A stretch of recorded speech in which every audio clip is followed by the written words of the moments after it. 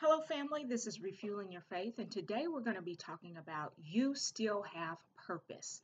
We're going to be looking at Matthew 28:19 through 20. You still have purpose. During this season, many of us have lost loved ones, have lost jobs, have lost so many things cars, houses, you name it. Many of us have lost those things, and you may be watching this video today feeling aimless as if, why am I still here? Because the things that define me, the things that meant something to me are gone. And I just came by to remind you that you still have purpose. In Matthew, we find a group of 11 disciples.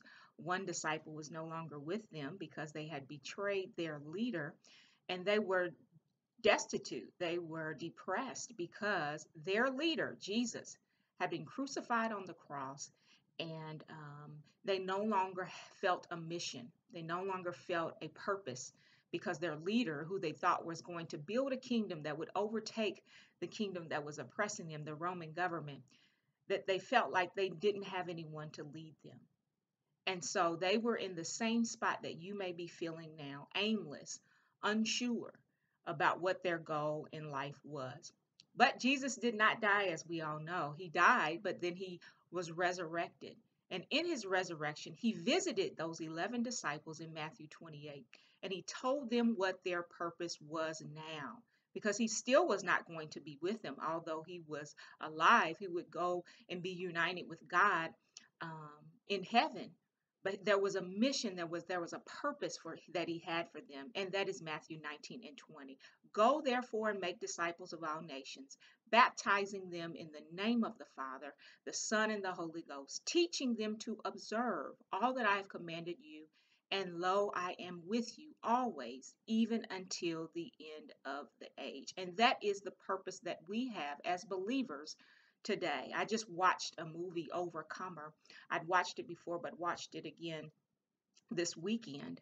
And basically, the movie is about our identity.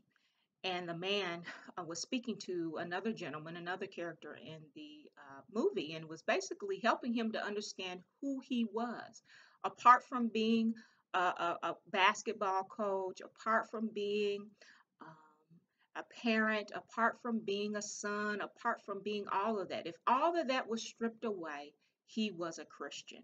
And when we experience difficulty in life and we're losing so many things and we feel that we have lost our identity, if you are a believer listening today, your mission is clear. You are a Christian above all things, and your mission is to go and make disciples of all nations, baptizing them in the name of the Father, the Son, and the Holy Ghost, teaching them to observe all that I've commanded you. Lo, I am with you always, even until the end of the age. That is your purpose.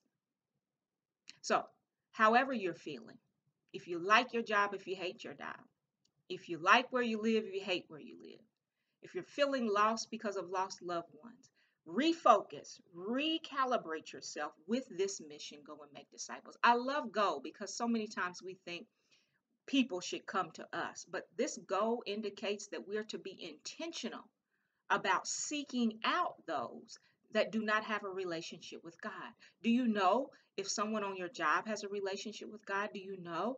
Have you asked in your home, or have you been assuming that someone knows Christ in your own home? Be energized by going, be intentional about, it says, making disciples. Why am I going? To make disciples. This is important because so many times we stop at the believer. Everybody claps their hands when people respond to the invitation at church, but my heart continues to pray for them because it's about being a disciple, not just a believer, not just believing that Jesus Christ died, but there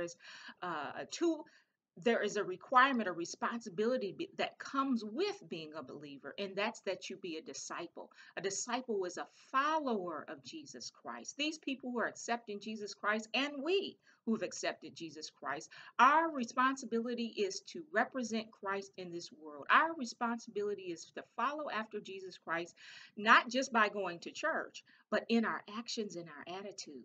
The fruit of the Spirit that is within us says that we ought to operate in love and joy and peace and patience and kindness and goodness and gentleness and faithfulness and self-control in all aspects of our lives. In all aspects of our lives. And so, therefore, we are to go and make disciples, make believers, not just believers, but disciples, followers who are representing Christ in their homes, representing Christ on their jobs, representing in action and attitude. How do we do this? Well, we're supposed to baptize them in the name of the uh, Father, the Son, and the Holy Spirit. Baptizing them. But first, we have to tell them about Jesus Christ. And here is where I really encourage each and every one of us to know how to lead someone to Christ.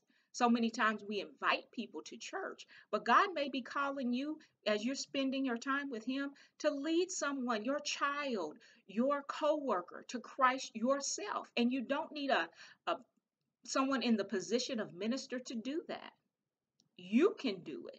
You can walk through the plan of salvation with anybody who God places before you. If you don't know how to do that, please message me. Please send a comment or something, and I can help you learn how to walk somebody through the plan of salvation. I want you to be equipped. It's not just for the ministers. It's not just for the pastors. It's not just for those who know the Bible real well. It's for all of us who call Jesus Christ as Lord. We're on mission to make the disciples, and therefore you are required to know how to lead someone to Christ.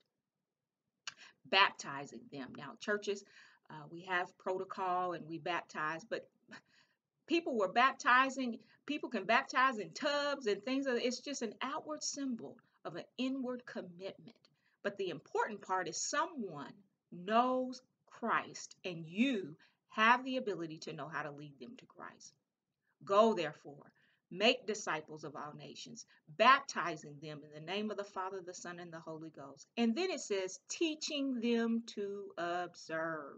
This is where we miss it so much that I see people do not know Christ. People saying, proclaiming Christianity, but don't know the books of the Bible, can't navigate Scripture.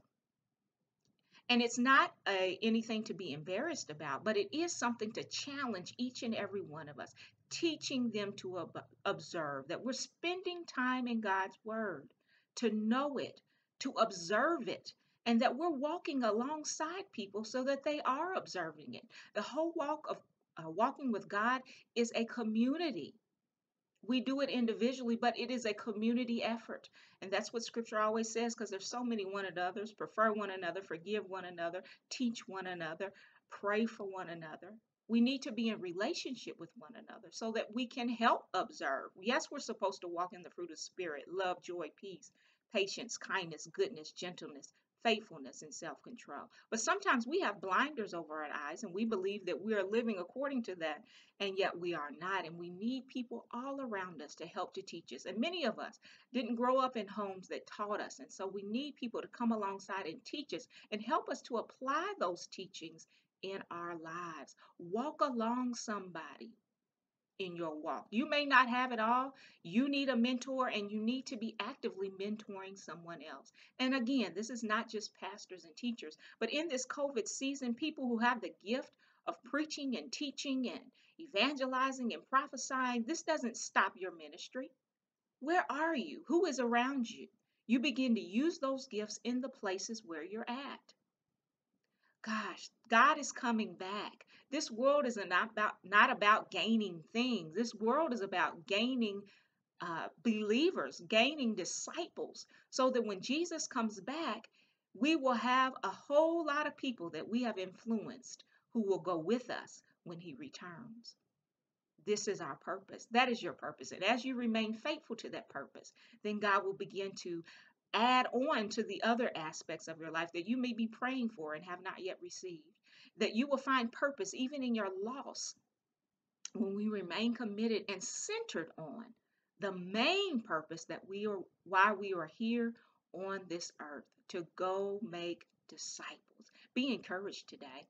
Like this post if you have enjoyed it, has spoken to you. Share this post if you believe someone else can be encouraged by it. For my YouTube listeners, subscribe to this channel and hit the notification bell so that you can be notified when new videos are posted. And then you can always visit my website, Christ Like Life Ministries, at cllministries.com for other inspirational content. We'll see you next Wednesday. God bless.